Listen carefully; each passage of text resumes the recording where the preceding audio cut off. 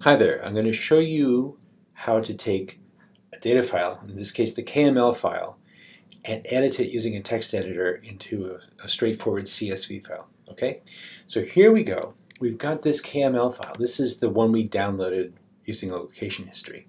And you can see it's got a bunch of stuff up here at the very top. This is all called the header, and we basically just want to get rid of that. So I'm going to, here I've opened it in Text Wrangler. You can see here's the app I'm using. And what I'm showing you right now is how to use a regular text editor to change the data from one format into another format.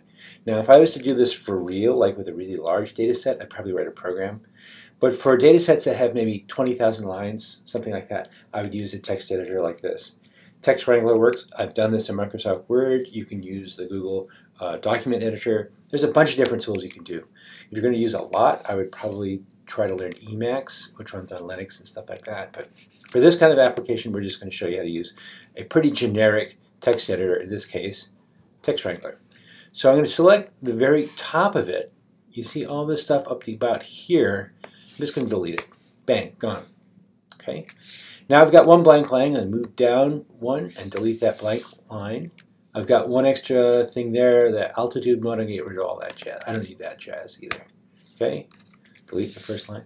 Now, here's the essential step. What I'm going to do is to take this stuff that's in some weird format and try to convert it into a timestamp, a date stamp rather, a comma, a timestamp, comma, a latitude, comma, a longitude, comma, and an altitude. Is that right? Okay, so here's what we're going to do. First off, you see this thing that says bracket, when, bracket? I've highlighted it right there. I want to delete all of those. So what I'm going to do is Command F, and what that's going to do is bring up this replacement window here. Okay? I'm going to shrink it down to fit it. But what I want to do in this case is to search for bracket, when, bracket. I want to replace it with nothing. Now, Text Wrangler gives you the option to wrap around. And what I want to do now is not to find, but to replace all. So I'm going to click here and watch what happens over here on the left. Bang, all gone. Okay. So now we see there's a slash when at the very end here. Okay, right like that. I'm going to leave that to the very last step, and I'll tell you why, or nearly the last step. But I've got something else here. GX colon coordinate. Let's do the same thing here. I'm going to do GX colon coordinate. I'm going to replace it with nothing. I'm going to say replace all. Zoop, like that. Cool. Now, you see now at the end of each line we've got the when closing tag and the backslash GX coord closing tag here. Now the reason I want to save those a little bit is that what I want to do is to create time, date, comma, time, comma, latitude, comma, longitude, comma, altitude, then a new line. Okay? So what I want to do is to replace this thing, this slash, backslash, this slash when, with a comma. So what I'm going to do is say find slash when, like that. Replace it with comma, space. I always do comma space because it's sometimes a little easier for things to look at, work out. Also, it's just easier to read. So, guys, replace this. Now watch what happens. Replace all, zip. Now I'm starting to build up the comma separated variable format. Okay, I've just replaced that. So now what I want to do is, let's see here. What I want to do now is delete this GX coord thing like that. So I'm going to do that again. Slash GX colon coord. Now, when I'm thinking through this, what I want to do is to end up with everything on one line for the data value, but not the next line. You see what I mean? Okay. So here, what I want to do is not replace it with a comma, but just replace it here with just nothing. I think that's fine. Let's do that. Zip. Got that. Okay. So now we've got everything except this funny thing where I've got a comma and I want to delete the carriage return or the new line. How do I do that? There are a lot of ways to do it in different text editors. I'm going to show you now for Text Wrangler. Different editors have different ways of doing it. I'll show you for this. In this case, what I want to do is search for comma and then \n, and that's the special character that means new line.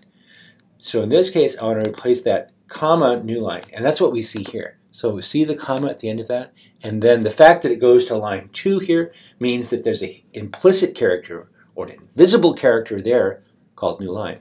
So when I say find comma \new line, replace it with comma space, that will have the effect of putting line 2 at the end of line 1 and doing that all the way down through the whole data file. Okay, let's try that. Replace all. Voila, there we go. So now we've got this beautiful data file that has a date, a time, a bunch of long time, comma, a longitude, space, latitude, space, altitude. Okay, and I don't want the spaces, so what do? I want to replace the spaces. So I find a space and replace that with a comma space. Now the comma space is nice because you, again, will be able to see it. So let's do that, replace all. And that worked great, except I forgot I've already had a comma in there. So see that double comma? This is the kind of thing you do all the time. So I want to get rid of that, so I want to look for double comma and replace it with a single comma, just like that. Okay? Replace all, boom, there we go. Now let's check out line number 1. We got a time, a date, a time, a latitude, a longitude, and an altitude. That's looking pretty good. But now I want to separate the time, which is this part right here, T0 blah blah blah blah blah, blah blah blah blah blah. That's the time. And I want to separate that from the date. Handily, they formatted it so there's a T there. Okay, so now if we look for a T, and I want to replace that with a comma space, that's going to add the comma between the date and the timestamp. See that? Okay, we're almost done. We've got the date in one column, the time in another column, and then we've got the longitude, the latitude, and so on. But now we want to see, you see that right there? -08:00. That's the time zone offset from GMT. You can go look it up in the KML specification, but that's what it is. In this case, I just want to get rid of it. It's a kind of a constantly repeating thing. I'm just going to say -08:00, and I want to replace it with nothing. Just get rid of it, right? Click, replace all. There we go. Now let's check this out. We've got our date, comma, our timestamp, comma, and our longitude, comma, and our latitude, comma, and an altitude. This looks great. Now I'm going to scroll down real quick and do a sanity check just to make sure everything looks fine. And the reason I've got those comma spaces in there is it visually lines up, and you can start to see if anything's out of whack. This all looks fantastic. Scroll all the way to the bottom. Aha! We found a bug. There was some footer material here which we did not delete. So now I'm going to delete that with a delete key. And now we've got 3,649 rows of nicely formatted data. Did that make sense? This is a video, so you can go back and replay through any step you wanted. But basically what we did, we took the pure text file and we deleted all the header, we deleted the footer, and we replaced all the funny special characters by comma space. And I think that gives you a nice CSV. So the last step here is save as, because remember I don't want to clobber my KML file. Save as, in this case I'm going to change it from KML to CSV, and everything else there is fine. Save.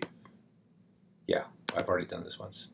Okay, there you go. I hope that answers your question. If it doesn't, write to me and I'll do another one of these.